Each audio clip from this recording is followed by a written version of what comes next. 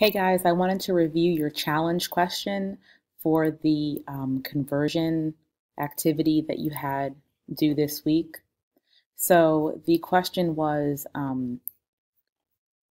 or actually the request was to change decimal 125 to octal.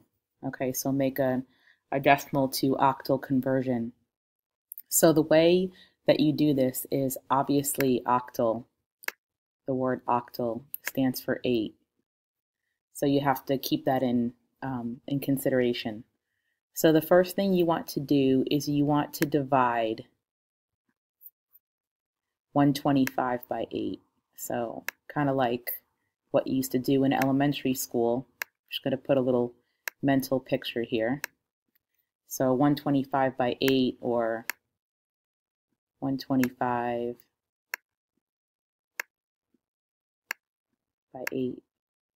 Okay, so a little mental picture there. So when you divide 125 by 8, you get 15 with a remainder of 5. So I'm making a little visual chart right here. On the AP exam on your scrap paper, if they ever ask you to convert decimal to octal, automatically draw this chart, okay, this little tray here. So you obviously you put 125 here, dividing by 8 equals 15 with a remainder of 5. Okay, so then you're going to take 15 and divide by 8.